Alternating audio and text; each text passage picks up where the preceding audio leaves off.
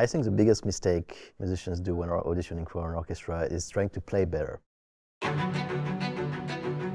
My name is Blaise Déjardin and I'm the principal cellist of the Boston Symphony Orchestra.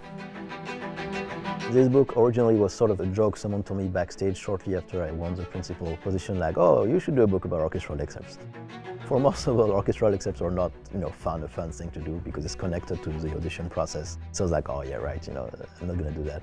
A lot of students are just not aware of how to prepare for the event itself. There are a lot of things you can actually do to be less nervous, to be more confident. I remember when I joined the BSO, I was very nervous. I remember my first concerts on stage, my bow was shaking and everything. Most people play worse on the day of the audition because it's a very nerve-wracking process. It's a bit counterintuitive, but imagining that you're going to come to an audition and play better than you ever have is very, very unlikely. Number one advice to everyone is to just try to play at their level. If you play at your level, you're playing better than most of the other people.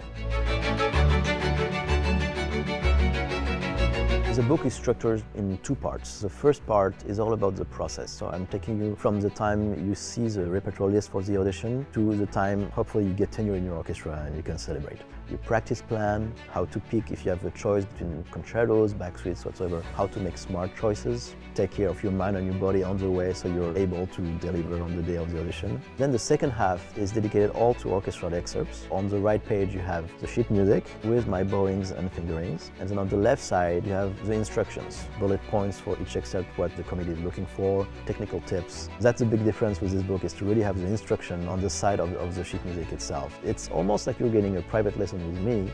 The character, the articulation, really important not to rush.